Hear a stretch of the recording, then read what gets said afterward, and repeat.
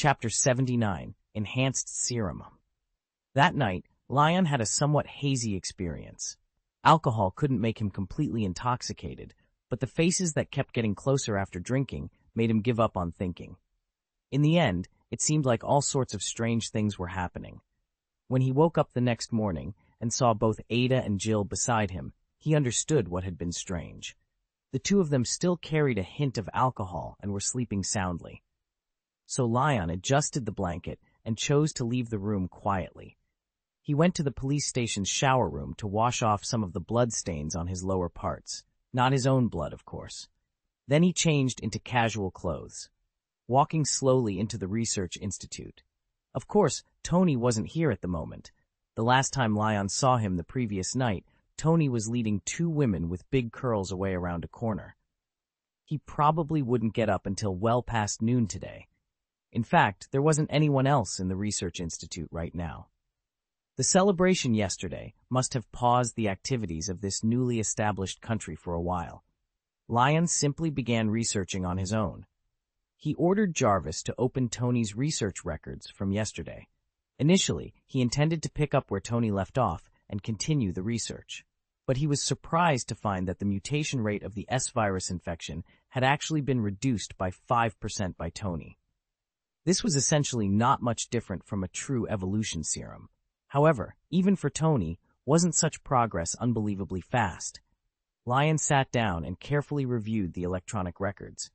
It turned out that Tony had been stuck midway through the experiment and had unsuccessfully attempted to fuse extremis virus. Finally, he had a sudden inspiration and chose to use his own blood as a medium, which led to a significant improvement in experimental efficiency. It must be said, the constitution given by the world consciousness. When it came to virus fusion, it was indeed a universal material. In the end, Tony analyzed the changes that occurred when the virus fused with his blood. He carefully fused the extremis virus with the S-virus, reducing the mutation probability to 5%. This new hybrid virus, following Lyon's naming conventions, was called the S2 evolution virus by Tony. However, subsequent research did not progress smoothly. Even though Tony had found the right path, he couldn't further reduce the infection mutation rate of the virus. At the end of the research record, Tony left one final conclusion. The nature of the virus is to spread and mutate. To achieve complete safe evolution, we can't use a virus as the carrier. We need to find a new medium. Lyon read Tony's note thoughtfully. A new medium? Use the mold or the parasite? No, these won't work. They are unstable external agents. We need something else. But among the things I've encountered, there doesn't seem to be anything else that can enhance the body. Lyon's gaze swept over the serum on the table, and suddenly an idea flashed in his mind. Wait, the super soldier serum. That's it! He excitedly pounded the table and stood up. Jarvis, do you have any classified information about the super soldier serum in your database? Like partial formulas or something? Master Lyon, there is a related document in the main server cluster at Stark Industrial Park, but it is incomplete, Jarvis replied. Perfect, that's exactly what I need. Lyon couldn't wait to activate his teleportation ability, disappearing from his original spot and reappearing in an instant. He inserted a USB drive into the computer, and a large amount of data on the super soldier serum popped up. Looks like there's really no chance of failure this time. Lyon stroked his chin. Time quickly passed until noon. A sleepy-eyed Tony came into the lab. Inside the laboratory, when the precision hybrid synthesizer emitted a notification sound, the golden solution was poured into a transparent syringe. Admiration appeared on both Lyon and Tony's faces. Look at her, how beautiful she is. Tony spread his hands like a blossoming flower, showcasing the syringe. We've really done it. This moment, we are practically Prometheus Lyon. Heh, Lyon nodded. It can elevate any living being on this planet to a new level, evolving into a new species. To call it the fire from Zeus's hand wouldn't be an exaggeration. It's truly remarkable. He walked over to the instrument and picked up the syringe. The S-virus, E-mold, Plaga parasite, and the extremis virus. We used the super soldier serum's transformation method as a reference to merge all the mutation and evolution factors from these 4 evolutionary keys. This new serum has no infectivity, no side effects, only the step towards evolution. After injection, strength, physique, speed, and the brain will all be comprehensively enhanced to a superhuman level. The individual will also gain abilities such as virus immunity, super regeneration, limb extension, fungal control, parasitic hosting and manipulation, and control of extreme temperatures. Besides perfection, it's hard to find another suitable word to describe it. So what should we name this serum? How about SS-type enhancement serum, since it's derived from the S virus? Lyon listed out the features of the new serum while finally proposing a name. Tony found the name neither good nor bad. It lacks creativity. It's so powerful. How about Super Soldier Ultimate Serum? We've already surpassed Howard, that old guy. Not happening. I never expected you to be good at naming things anyway. It's decided, SS-type enhancement serum. Lyon felt Tony's suggestion was lame. Your name isn't much better. Sounds like a cheap, mass-produced industrial product, Tony immediately retorted. But do as you like. It's your serum. Also, don't tell me you actually plan to distribute this serum globally, Tony frowned. That will inevitably cause more crises, more conflicts and contradictions. You surely know that. Of course not. Lyon took 2 syringes. Did you forget our previous research results? He placed the 3 serums on the table, explaining each one. Look at these. This one is the SS1 type enhancement serum, which only contains the S virus traits. The one on the right is the SS2 type, based on SS1, but with the extremist virus traits added. And finally, we have the SS3 type we just synthesized, the perfect one. I've already thought it through. SS1 will be distributed globally, SS2 will be given only to trusted individuals, and SS3 is reserved for you. Lyon patted Tony's shoulder. After all, the first 2 serums can be directly synthesized, but SS3 requires your blood as an ingredient. This one is destined to be exclusively yours. Wow, honestly, I'm so touched I'm about to cry, Tony said, leaning his head back. He exaggerated his expression. If you hadn't drawn 400 cc of my blood earlier, I'd definitely be crying now. Don't say that. It was all for the experiment. Come on, let me take you out for something good to replenish your blood. Lyon wrapped an arm around Tony's shoulder. Something good? You mean the sticky oatmeal in this doomsday fortress? Tony had no high opinion of the food in Raccoon City. You said it's doomsday, so what do you expect? Lyon was speaking when suddenly a wave of energy descended. His expression gradually became strange. Chapter 80, 79. Wings are growing day by day. What's with that expression? You look like you've just seen a ghost. Tony stopped, looking surprised. He remembered how Lyon had looked in the forest yesterday. Ah, I get it. That world consciousness thing came back again, didn't it? Lyon was stunned for a few seconds. When he regained his composure, his expression became odd as he nodded. What it was trying to say was complicated, but the gist is that the SS serum won't work. It wants the earlier version of the evolutionary agent that had infectious properties. What? Is it out of its mind to say something like that? Well, I guess it doesn't have a brain, Tony exclaimed. He found it strange. So why can't we use the SS serum? Because the SS serum is too stable and no longer has the potential for further evolution. Lyon was exasperated.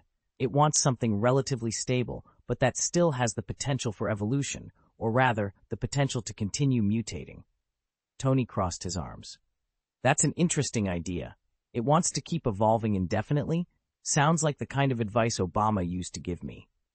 He used to give you complex advice? Like suggesting a rainbow-colored black or something. Pretty much. So I usually just ignored him and did things my own way. Case closed. No wonder it wanted to get rid of you, Lyon said. Maybe, but I'm not about to create a rifle that can heat, cool, and also provide navigation, just because he asked me to, Tony responded. Strange idea. It seems that every client in the world is odd, Lyon said as he returned to the lab table. Fortunately, with the experience of developing the SS serum, creating a new type of S virus is now a walk in the park. He had no intention of rejecting the world consciousness's request. After all, if something went wrong again in the future, it might come looking for him once more. And if it did, he figured, it would owe him some additional authority. By then, who would truly be the world consciousness might be up for debate. Lyon mused to himself that if he really gained control over the world's evolution one day, he might pull the world consciousness out and give it to Jarvis as a companion. That would be nice. 5 minutes later. The final version of the S virus, with an infection mutation rate of only 0.1%, was successfully born. Its effect was almost indistinguishable from the initial prototype and perfectly met the requirements for evolving life on a global scale. After the new virus was synthesized, the world consciousness was indeed very satisfied. The world consciousness sent over an excited emotion, urging Lyon to quickly spread the virus, like a playful farm dog wagging its tail enthusiastically.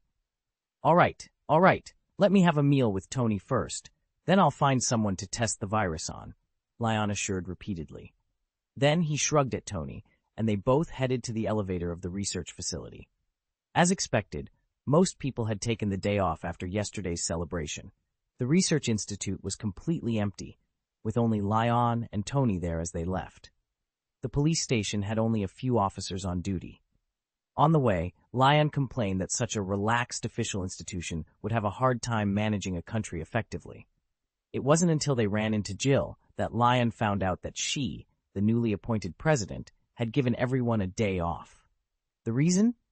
Lyon had saved the world yesterday, so today was declared a new Thanksgiving. Heh! Lyon couldn't help but change his mind, marveling at how efficient this new government was. However, when he met Jill, the stunning beauty seemed to be in a bad mood. In the former police chief's office. Jill, what's going on with you? Lyon asked as he noticed Jill's displeased expression. Tony, sensing the tension, had already slipped away, taking the two curly-haired women from last night with him, heading who knows where. Shouldn't I be the one asking you that? What happened to you? Jill asked, placing her right hand on her hip. You did something so outrageous, yet you left Ada and me behind, disappearing for an entire day. I thought you had fled out of guilt. The term fleeing out of guilt refers to criminals. You shouldn't use it so casually, Lyon corrected. Last night, it was clearly you two, after drinking, who fought over it and decided to be together. You can't blame me for that.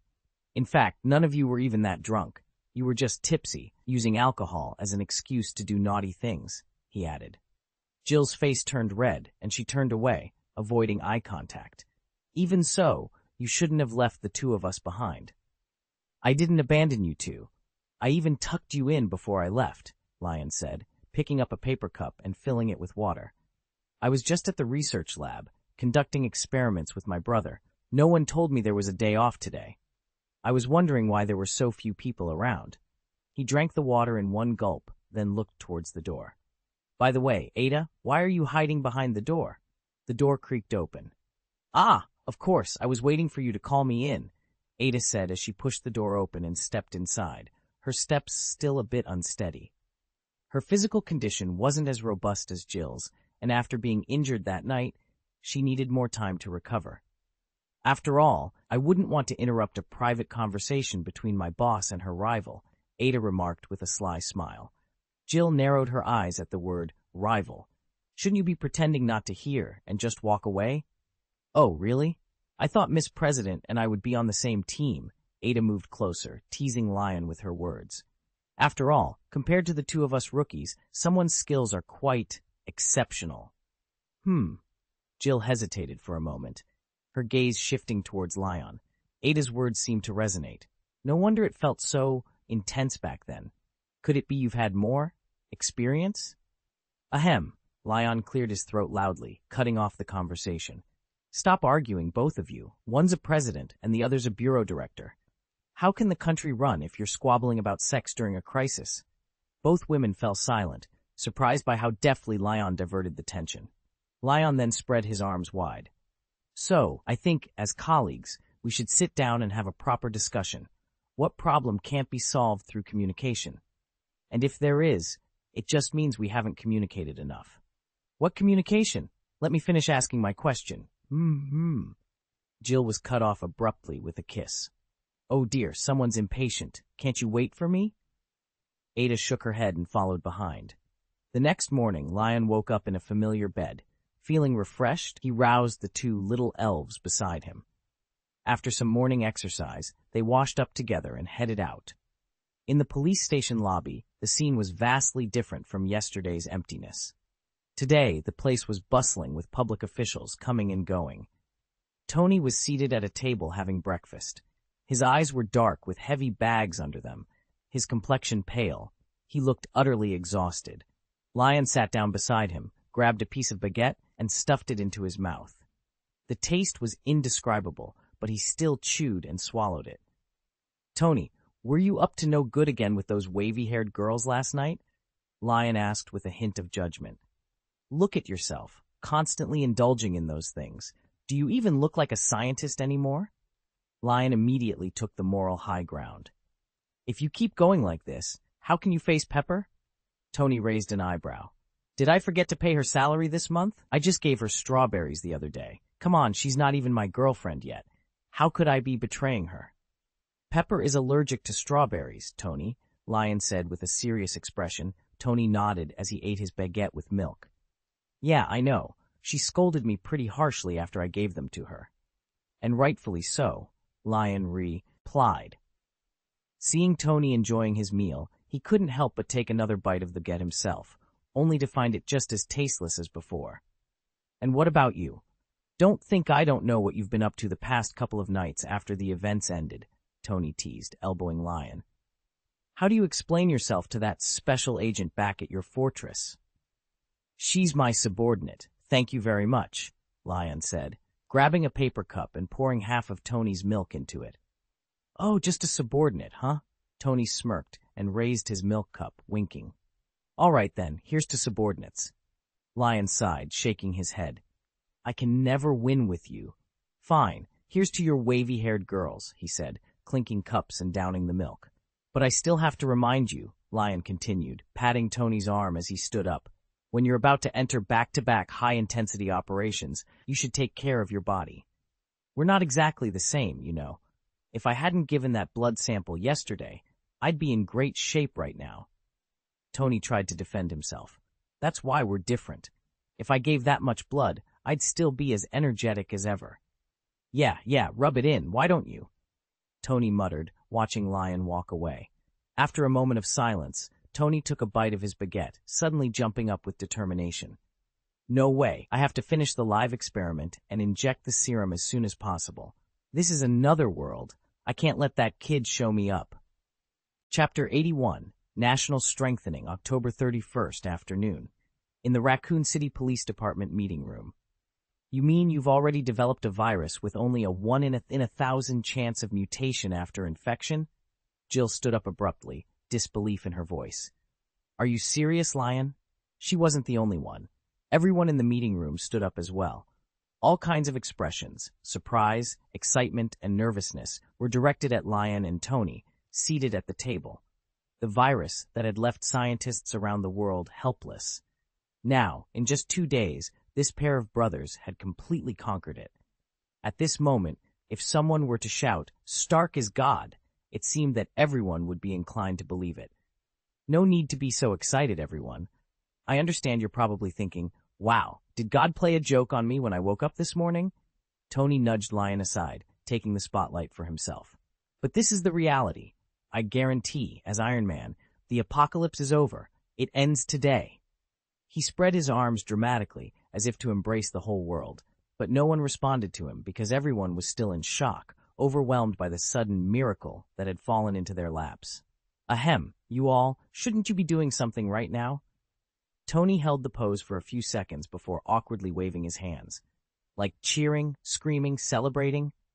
The people in the meeting room snapped out of their daze, shouting to fulfill Tony's wish. They rushed forward, lifting him into the air and tossing him up, chanting Iron Man over and over. Lyon quietly retreated to a corner, watching with a sigh as his brother was tossed into the air, grinning and yelling for them to throw him even higher. "Your brother is quite different from you," Ada said, standing beside him. "He's always like that, loves being the center of attention." Lyon replied, "That's not exactly what I meant. Haven't you noticed that you also like attention?" Ada smirked. "I mean, he's more flamboyant, and you like to stay low-key, only stepping into the spotlight when no one expects it, and making a big impact." Lyon raised an eyebrow. "Thanks for pointing out the common ground between us." "You're welcome." Ada's pinky curled into Lyon's palm. "Since they're all celebrating, how about tonight we—" "Old place," Lyon responded immediately. Got it, boss. Ada winked at him. However, the celebration Tony had been looking forward to never happened in the end. In the post-apocalyptic environment, there weren't enough resources or time to waste on such things. Besides, upon hearing the news that a new virus had been successfully developed, no one was willing to relax just yet. Everyone was filled with energy, their hearts burning with hope. They couldn't wait to get injected with the new virus and charge out to reclaim lost territories. The first batch of volunteers for the experiment was quickly filled. When asked, not a single person in the meeting room hesitated for even a second. They weren't afraid of dying in the lab.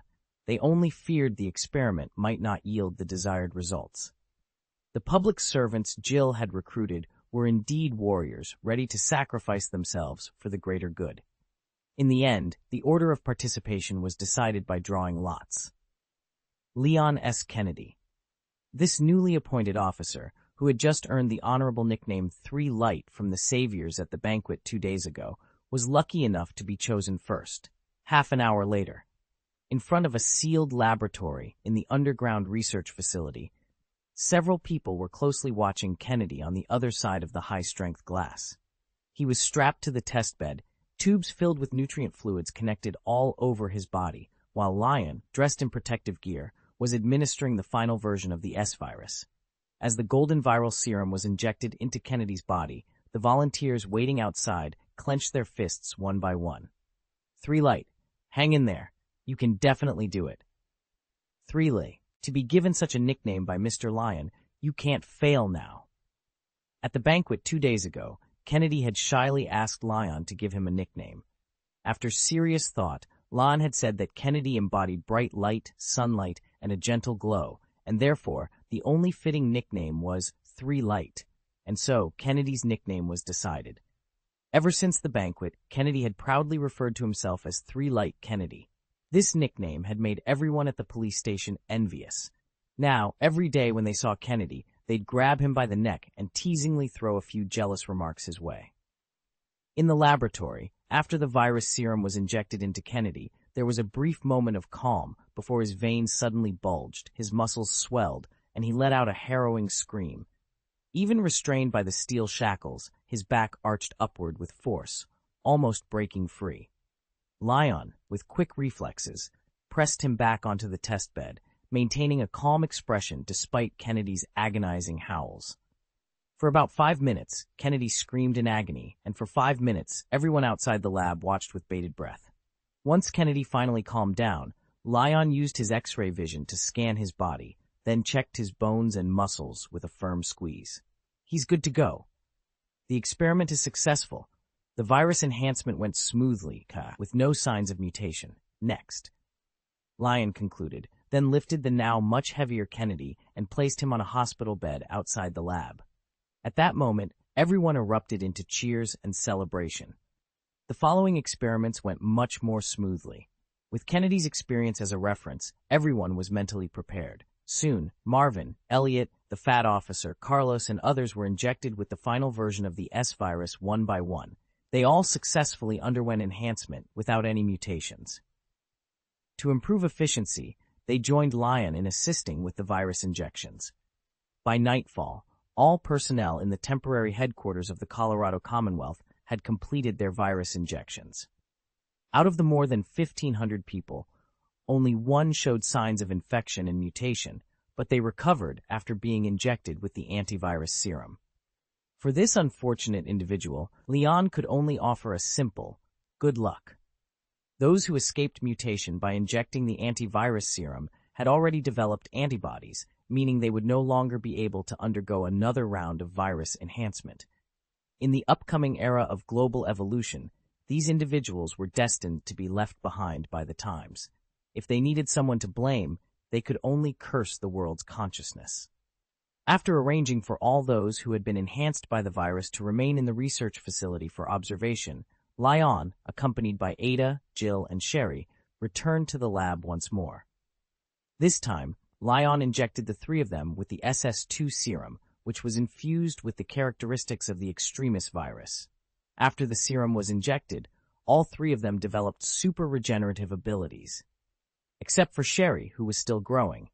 Jill and Ada, however, had transformed into near superhuman beings, with strength exceeding 40 tons and running speeds approaching the speed of sound. Moreover, their physical capabilities would continue to rise over time. What surprised Lyon was that, after hearing the world consciousness's explanation about the evolutionary serum, all three of them expressed understanding.